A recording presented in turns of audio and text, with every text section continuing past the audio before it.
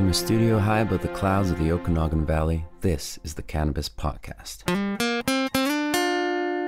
Exploring the world of Canadian cannabis culture, one toke at a time.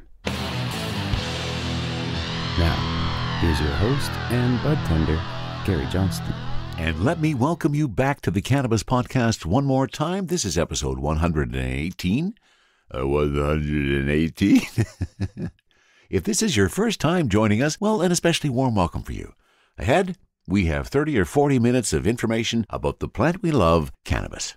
Now, before we get too far, let me remind you, this program is intended only for those 19 or older in your jurisdiction, and is intended purely for entertainment and perhaps educational purposes.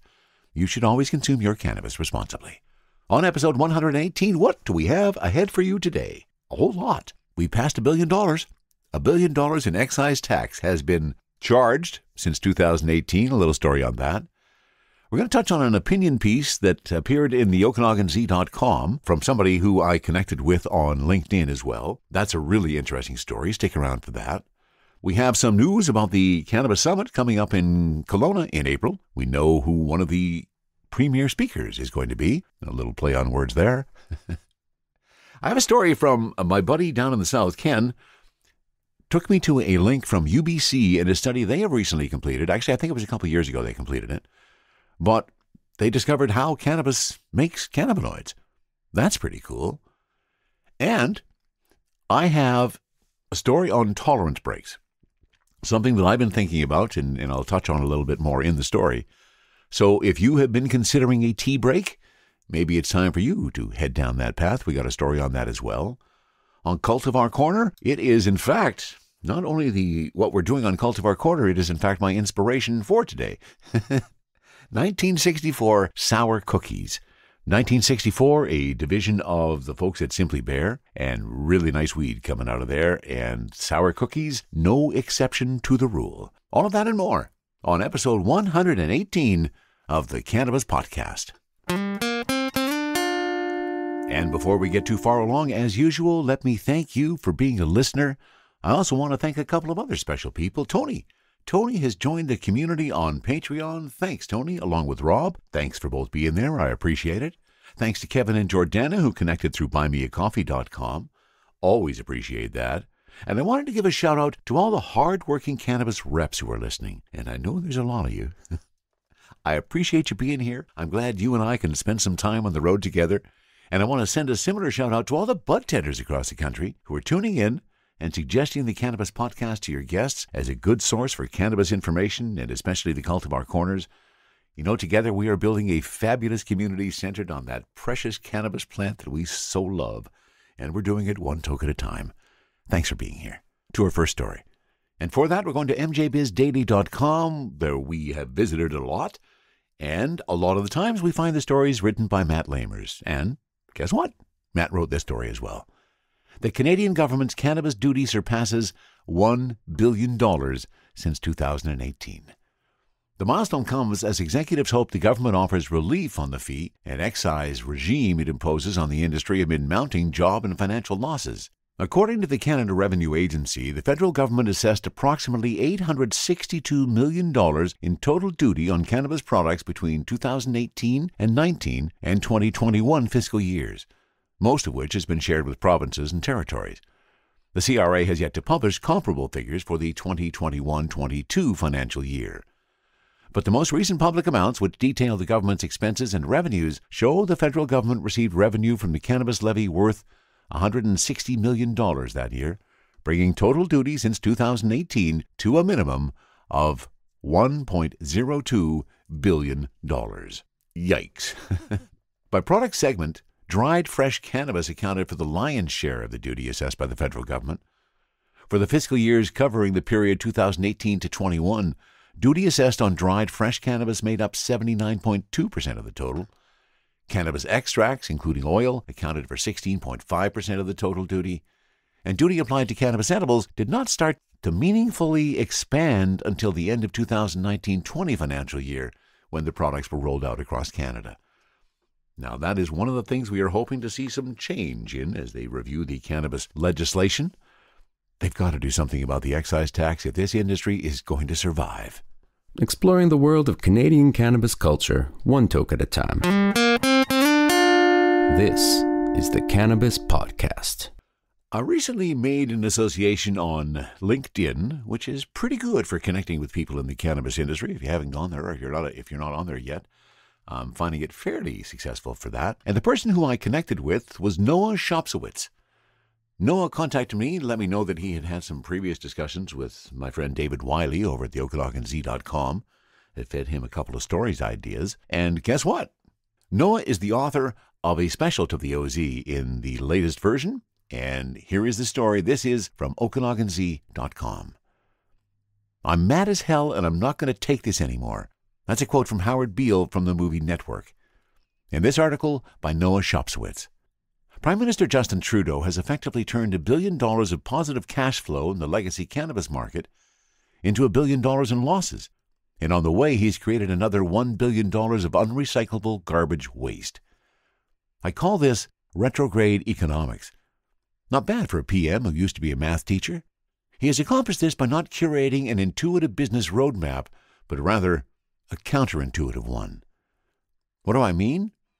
For example, water always flows downhill. That's intuitive. Everybody knows that. To make water flow uphill is counterintuitive.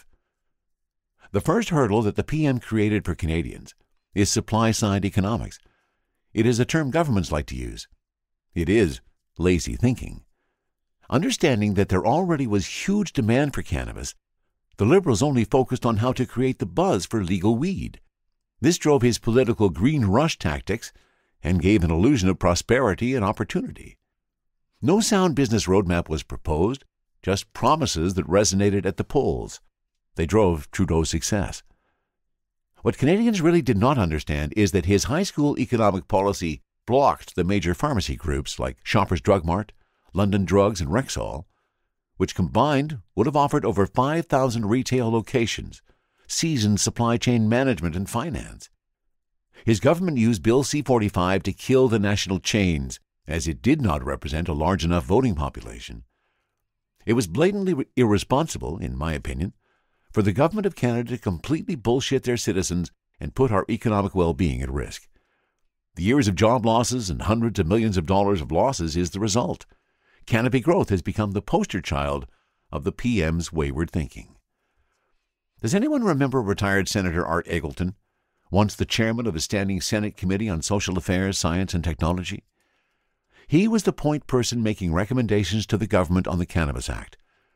Eggleton is a very nice person and was previously the longest-running mayor of the city of Toronto. I had a brisk email exchange and some phone calls pre-legalization with him that ended badly. I asked Eggleton why the legislation was silent on sustainability of packaging. That was my business focus. Now, this is not a quote, but my impression is that the need to hurry up on the implementation of cannabis reform meant no time for innovation. In fact, no time to consider sustainability that could have been drafted into Bill C-45. What it also might have meant, now that I can see in retrospect, is that Canadian relations with China could be greatly improved, as almost 100% of the packaging goods used for Canadian cannabis are sourced there. What does that mean? It means our good money is being sent to China. Not good for Canadians, but great for a government that would one day need to borrow back those dollars. Let's thank the PM for a few more gaffes. Originally, BC 45 pointed to the Consumer Packaging and Labelling Act, established in 1970, that was sufficient for every consumer good that was sold in Canada. It is suffice to say that the Act has adequately protected consumers. In the Act, labels are to be affixed to the packages. That would include shrink-wrap labels that are widely in use. If a shrink-wrap label is used, then it can be removed and disposed of. Today, there are an abundance of biodegradable shrink-wraps available. Amendments to Bill C-45 have removed this opportunity for Canadians and replaced it with a law that requires labels to be stuck on with an adhesive. Often these adhesives are not recyclable. That makes the packaging not recyclable. Further, if there is a paper label stuck on a plastic package, then even if the plastic is recyclable, then the result will have black carbon specks when the paper is heated. This remade plastic may be good for railway ties or park benches, but surely it would never be suitable for consumer goods. That means that almost 100% of packaging used for cannabis in Canada is non-recyclable and must go into landfill. Way to go, Health Canada, in protecting Canadians. The only people being protected are themselves and the Liberal government headed by Trudeau. One last item. Why is cannabis not selling well at retail? That should be a logical question to ask these days, after Canopy Growth dumped Tokyo Smoke, once the darling of Canadian cannabis retailing. Sorry to say, retailing never fit the government's supply-side economic model, and the budget will balance itself? Who said that? Machiavellianism took control of the Canadian cannabis industry and threw all intuitive business methods out. It created the unsustainable economic and social reality we are experiencing today in the Canadian cannabis marketplace.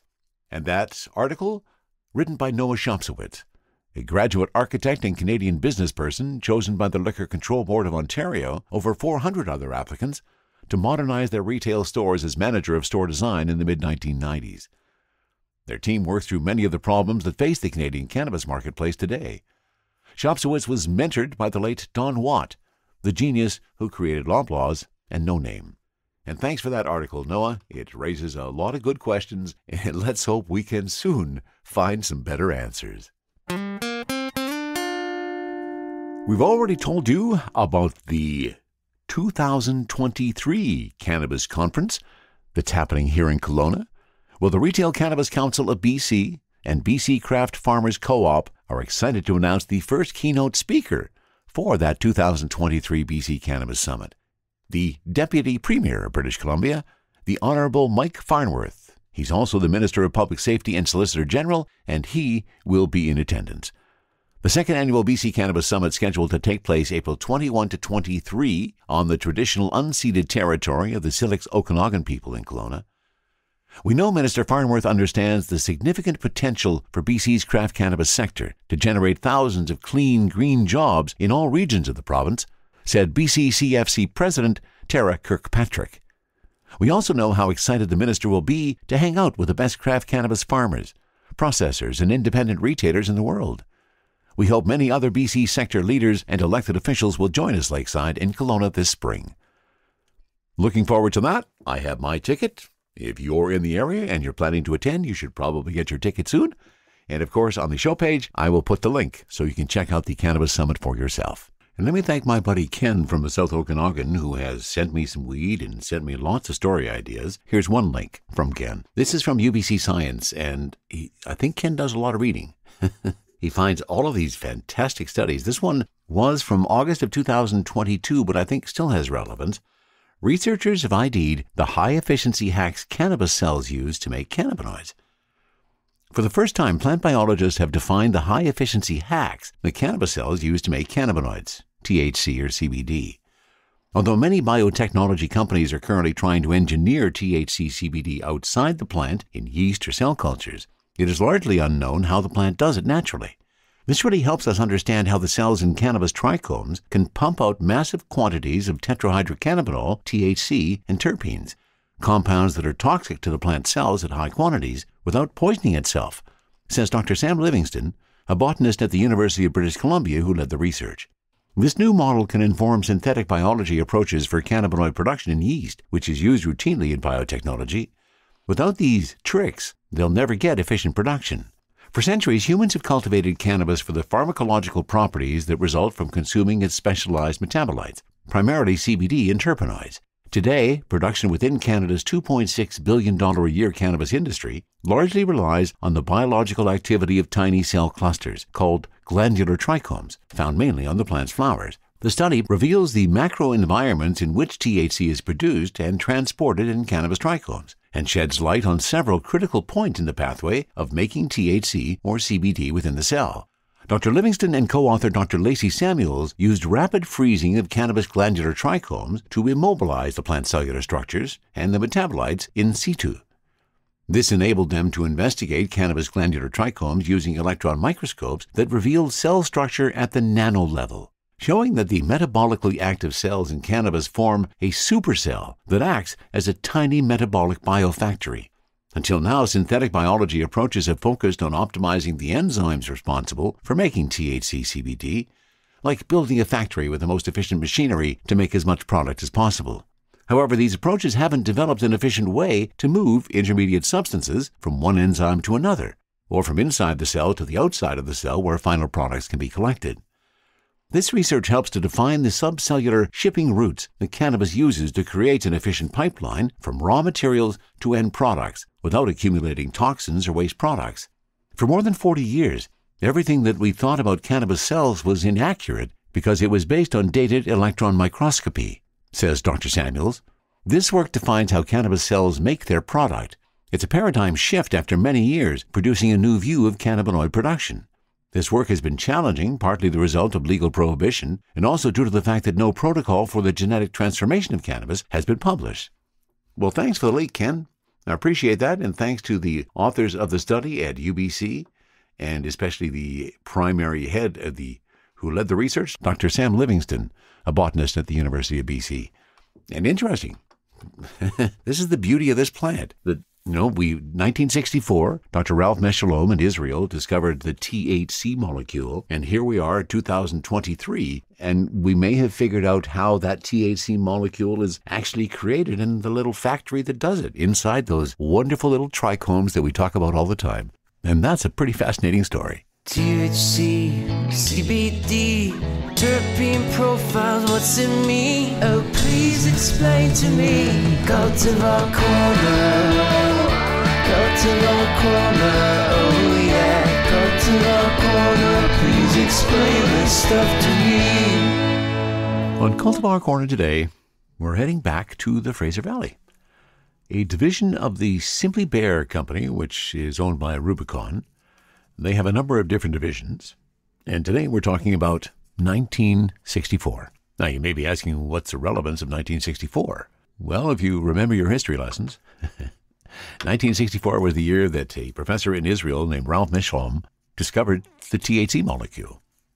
And here we are, almost 50 years later? Actually, almost 60 years later. And we're still discovering things about THC that we wish we knew about. That's where the impetus for the name of 1964 comes from. And let's give you a sense of what they do at 1964. The Cultural Revolution of the 60s broke down old-fashioned stereotypes and supplied a new vision for how people could live. In 1964, Professor Meshalom discovered the organic compound THC. Whilst it took nearly 60 years from its discovery to its legalization, the spirit of exploration has only grown stronger. And today, the spirit of 1964 is supplied by our team of pioneers who grow quality craft cannabis in the Fraser Valley of British Columbia. Now, the one disappointing factor of the 1964supplyco.com website, there's nothing under products. So I had to get the product information from other sources, which is always available. And in fact, the source that I picked this up from today was the OCS out of Ontario, the Ontario Cannabis Store, and their selection for 1964 organic sour cookies. So let's tell you about this strain. This is a sativa-dominant, high-potency flower derived from the well-loved GSC, or Girl Scout cookies, and sour diesel lineages. With beautiful, bright purple leaves and glistening with crystal trichomes, its doughy yet sugary aroma is both sweet and sour. Grown in living soil, hang-dried for 14 days, and cold-cured. Definitely that sugary aroma. Unusual. I'm often, when I pull out a sativa, I'm expecting to smell some of that limonene in there. There's no limonene indicated on this guy in terms of the dominant terpenes. The THC on this is at 70. No, it's not. That would be amazing if the flower was at 70%. Who knows? We may reach that point. But this flower is at 28.8% THC. And the total terps, 2.37% terps, which explains a little bit of the aroma that I'm getting out of the jar. And I took them out of the bag that they come in, and I immediately put them into one of my nice glass jars where I store my cannabis. Always better for it. Now, I've got one of the really nice big buds that came out of this grouping. Let's get out the jeweler's loop, and let's take a peek at that nice big bud and see what's a store for us. They say that there's some purple in here. Let me see if I can identify some purple. Yeah, there's some purple notes. Very frosty. I'm finding a lot of the weed that I look at through the jeweler's loop of late, I really got to dive deep into the structure to find the trichomes, but this one, they're just sitting right on top. Very robust. Lots of nice aromas coming out of that. Mostly some fruitiness. And yeah, fruitiness and a little bit of sweetiness. What's responsible for that? The terpenes inside of this are ocimene at 0.73%, farnesene at 0.66%, and transcaryophyllene at 0.20%. So there you go. That probably identifies why I've got the sweetness in there. Not only the ocimene, but the farnesene. Nice big buds, really well cured. Obviously hang-dried, hand-trimmed. Nice job on it. Firm structure on the buds. I noticed as I broke them up to create my joints and to get the vaporizer ready, that does generate a little bit more aroma as you break those buds up. Leaves a little bit on your fingers to sniff throughout the rest of the day. And that is enough explanation. Let's get down to giving a try to 1964 Organic Sour Cookies. Looking for a nice sativa today. That's what this is, sativa dominant. Got a lot of stuff to do, and I'm hoping that this is going to be my impetus. 1964 Organic Sour Cookies and the joint.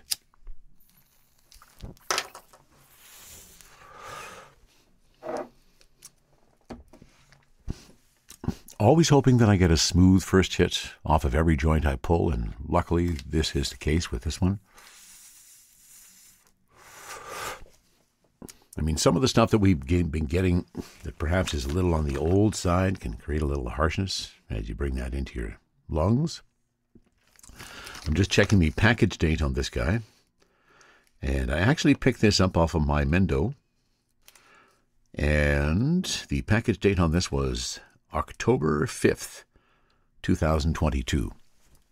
And I'm recording this on roughly the end of January 2023. So that would be 1, 2, 3, almost 4 months old. There wasn't a Bavita pack in the package. At least I don't remember there being one. There could have been one. Sometimes I forget about those. It was kept fairly fresh, though. Not too dry. It does not crumble at my fingers. Nice and smooth, and here come the happy eyes. I just love that. Oh, wow. Move over to the Crafty Plus, and we start to get some flavor on the sour cookies. Again, Girl Scout cookies and sour diesel is the lineage.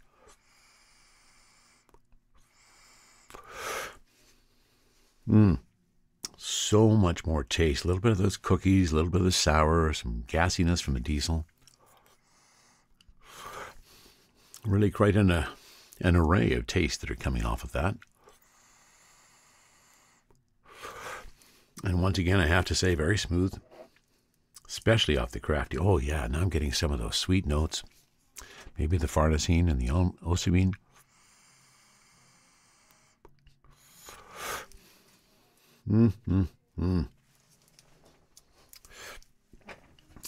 THC, 28.8%, so in theory, this should be giving me a pretty good buzz.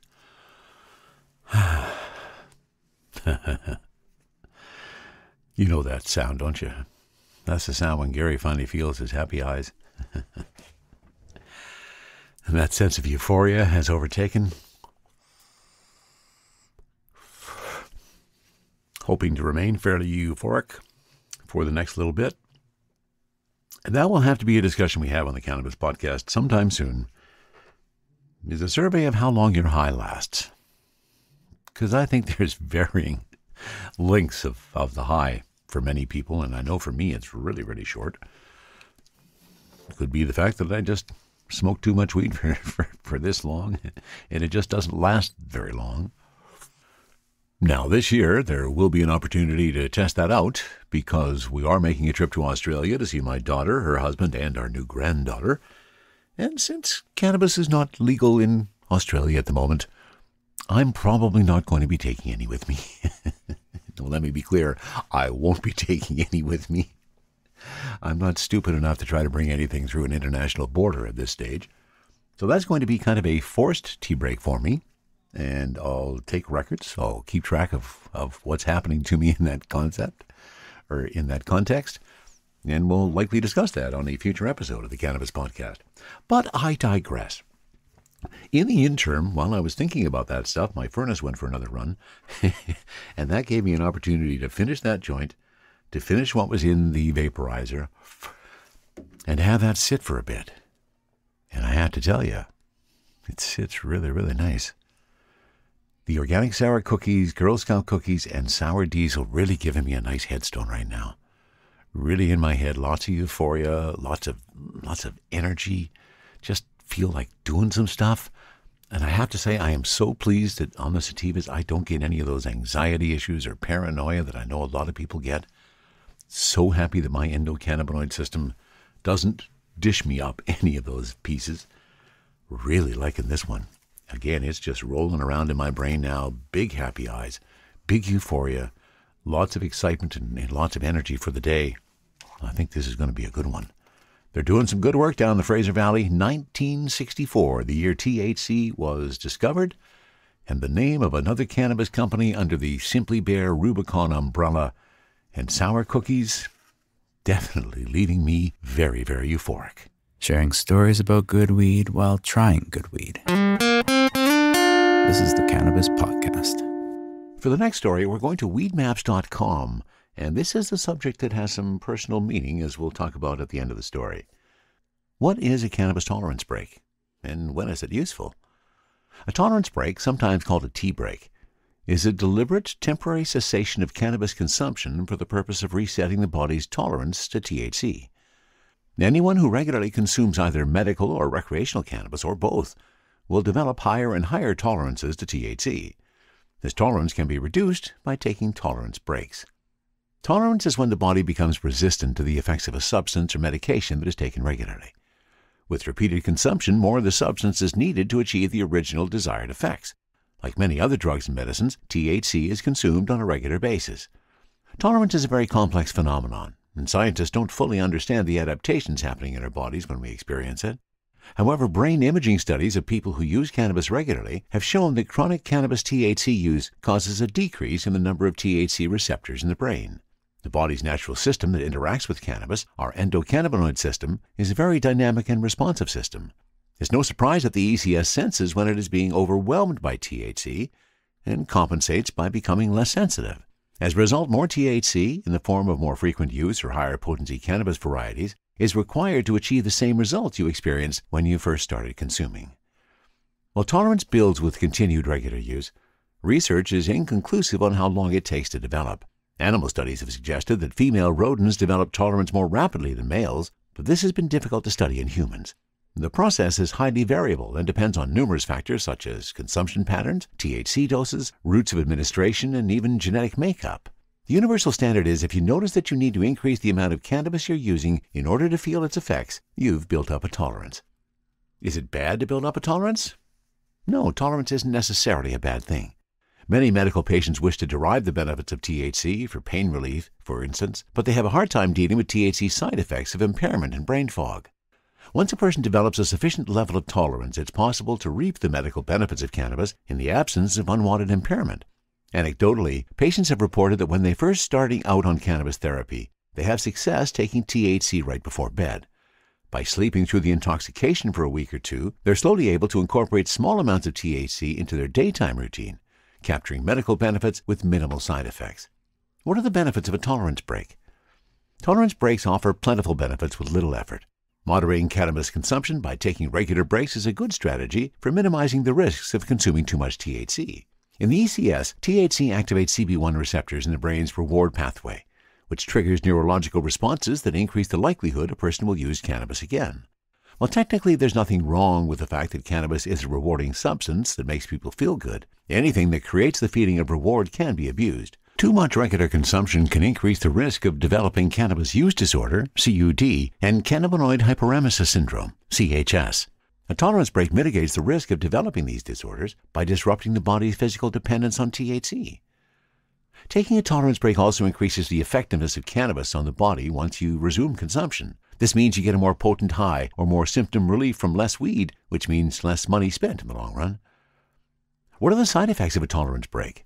Chronic users of cannabis may experience some withdrawal symptoms when attempting a tolerance break. One study showed that nearly half of consumers report withdrawal symptoms when quitting after regular long-time use. These symptoms are similar to nicotine withdrawal and include irritability, decreased appetite, depressed mood, restlessness, anxiety, and insomnia. These side effects are most likely to occur in highly dependent consumers, but cannabis withdrawal symptoms are typically mild and generally not disruptive. For medical patients, the symptoms that are being treated with cannabis are likely to return during a period of cannabis abstinence. Temporarily switching to another medication or using complementary and alternative therapies may be helpful during this time. Because medical patients are likely to be daily consumers of cannabis, they are particularly vulnerable to the risks of chronic cannabis use, such as hyperemesis. Managing tolerance is an important part of sustainable, long-term cannabis therapy. How do I take a tolerance break? To take a tolerance break, stop consuming cannabis for at least 2 days. Research demonstrates that CB1 receptor availability is diminished by chronic cannabis use. These receptors rapidly return to a cannabis-naive state after a mere 48 hours of abstinence. That's to say, your tolerance break should be back to normal after holding off from consuming for 2 days. Some people may find this difficult to do because they've come to rely on cannabis to make their daily lives more manageable or enjoyable. While cutting back the frequency or amount you consume, exercising moderation, is never a bad thing. It's different than going cold turkey and taking a true tolerance break to reset the body's ECS. Some people may find it helpful to taper down their use over a period of time before taking a true tea break for a few days. Those who consume cannabis a few times per day may benefit from longer tolerance breaks of 2 weeks or even a month. However, the length of your tolerance break is entirely up to you. Determine what you want out of a tolerance break, give it a try, and see how your body feels. Everyone's body interacts with cannabis and THC differently, and there's no one-size-fits-all for tolerance breaks. How often should I take a tolerance break? Tolerance breaks have not been rigorously studied by doctors or scientists. However, some cannabis-centric physicians and patient advocacy groups have suggested that taking a 48-hour break every 30 days is a good strategy for managing tolerance and preventing physical dependence. Whether you are using cannabis to manage a chronic health condition or simply enjoy having it as part of your regular routine, there are good reasons to monitor and manage your intake to keep your endocannabinoid system functioning at its best. If you decide that it's time for a tolerance break, it might be helpful to let your friends and loved ones know. Ask your friends to support you, and with their help, avoid situations that may challenge your commitment to a tolerance reset. And that's a story from weedmaps.com, and the relevance for me personally. I am taking a trip to visit my daughter, her husband, and our brand new granddaughter in Australia this year. And guess what? Cannabis is not legal in Australia. And I don't plan on taking anything across any international borders. So, Gary's going to have a tolerance break. And I'm thinking, to be more sensible about it, I'm probably going to do a 2 to 3 week kind of thing, because I'm away for 2 weeks there, so there's definitely 2 weeks. And my plan is to kind of do it beforehand. I want to get through all of the nastiness of any of those side effects. I'm sure that I'm going to be a little bit irritable. I've often heard that there is a lack of appetite, which for me will be very, very weird. So it is coming up. I'm going to try to plan it around also this particular podcast. And there may be one this year that is produced where I am completely cannabis free. And that will be a different experience as well. So if you've been thinking about doing a tea break, maybe you want to do it along with me, or maybe you want to see how it works. I thought this story was good. That fact that 48 hours will give you a bit of a tolerance break. And that's probably something I'm going to try just in the initial phases of this, and then move that into a longer, probably a 3-week tolerance break. And then just imagine what my first cultivar corner is going to be like when I get back to smoking cannabis. That's going to be fun. And let's finish this episode with a rather surprising story that just dropped yesterday here in BC. I'll give you the details as I read it. This is from 420intel.com. A British Columbia cannabis company says it has approval from Health Canada to include cocaine as a substance the company can legally possess, produce, sell, and distribute. Adastra Labs in Langley said it has been granted an amendment to its dealer license to interact with up to 250 grams of cocaine, nearly 9 ounces, to import cocoa leaves to manufacture and synthesize the substance. It said it received its approval from Health Canada on February 17th. Harm reduction is a critically important and mainstream topic, and we are staying at the forefront of drug regulations across the board, Adastra CEO Michael Forbes said in a release. We proactively pursued the amendment to our dealer's license to include cocaine back in December 2022. We will evaluate how the commercialization of this substance fits with our business model at Adastra in an effort to position ourselves to support the demand for a safe supply of cocaine. Forbes said he has extensive experience working on the front lines of addiction medicine, as he was previously a pharmacist at multiple methadone pharmacies. He also piloted a needle exchange program at the direction of the Center for Disease Control and Prevention around a decade ago. The company said it also is allowed to possess, produce, sell, and distribute up to 35 ounces of psilocybin and psilocin. On Thursday, Global News asked PC Premier David Eby for his thoughts on Health Canada's decision to make the amendment for the Langley-based lab. Eby was shocked to hear the news. The short answer is that I was astonished by this announcement, Eby said. I understand that this company has indicated Health Canada has given them some kind of authorization. It's not part of our provincial plan. If Health Canada did in fact do this, they did it not only without engaging with the province, but they did it without notice to us. We will get answers for British Columbians about this. This is not part of our initiative, and we'll make sure British Columbians get the answers they deserve about this. BC Liberal leader Kevin Falcon spoke about the Health Canada decision on Thursday. Thursday, we had a very important discussion that should worry British Columbians, and that is a company issued a press release about how excited they are for the commercialization of the sale of cocaine in BC, Falcon said during media availability. As we've said from the beginning, the decriminalization program that the NDP is rushing headlong into, our comment is that there is effective decriminalization for amounts of 2.5 grams or less, which the police chief told me, and I agree. But the guardrails put in place by the federal government were spelled out really clearly. The BC NDP has not fulfilled any of the requirements. Adastra was not available for an interview Thursday, and I have to say I heard this news as I was driving back from an appointment on just yesterday, and my wife had mentioned something that she had heard about it the day before, and I thought, no way. There's no way that Health Canada is going to grant anybody a license to sell cocaine. Well, apparently, I was wrong. There is a surprise around every corner. What do you think about that? Do you think that's something that Health Canada should be pursuing? I know in BC we have decriminalized small amounts of other drugs, but to combine cocaine with a cannabis company? I'm not sure I get the connection. It is not very often that I have to come back and do an update to a story before I actually publish the podcast. This is such an example. You just heard me talk about a company being allocated a license by Health Canada to do cocaine and cannabis. Apparently they jumped the gun a little bit.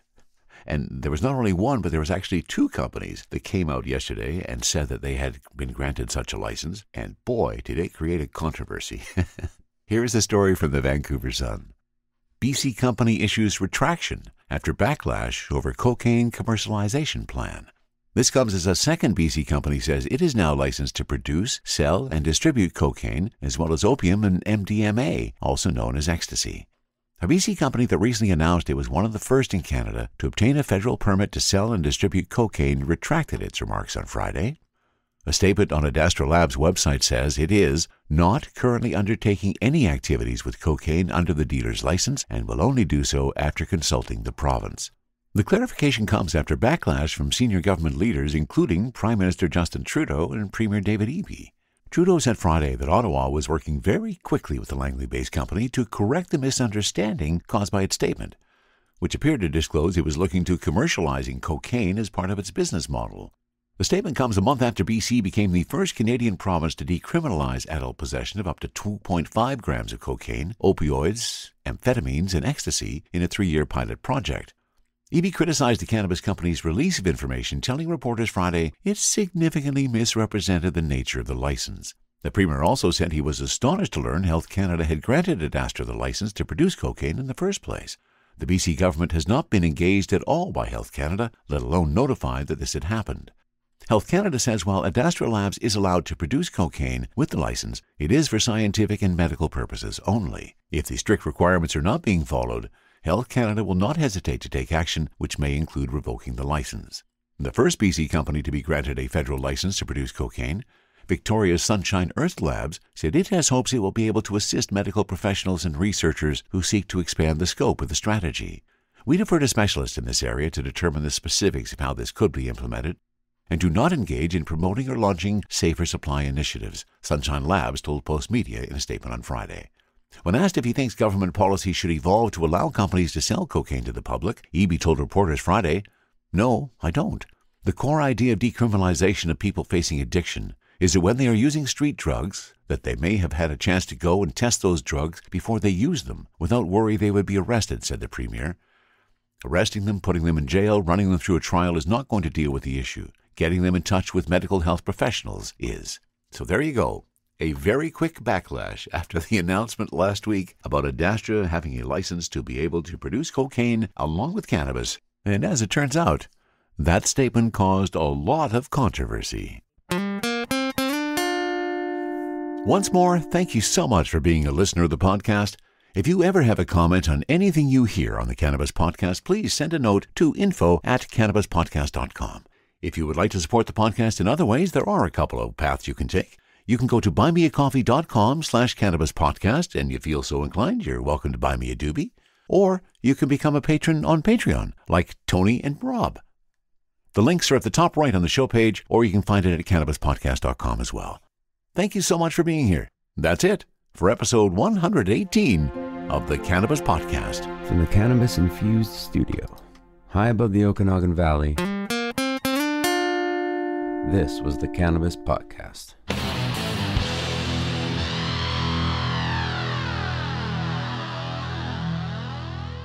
Thanks for listening to today's show. To check out more great cannabis podcasts, go to podconnects.com. Here's a preview of one of our other shows. Are you looking for the next great cannabis business to invest in? Then you need to check out the MJ Bulls Podcast. Hi, I'm Dan Humiston. Join me each week as I speak to both cannabis entrepreneurs who are raising capital and cannabis investors who are investing capital. Our 10-minute episodes are perfect for the busy investor. Start listening to the MJ Bulls Podcast today, wherever you listen to podcasts, and who knows, maybe you'll discover the next cannabis unicorn.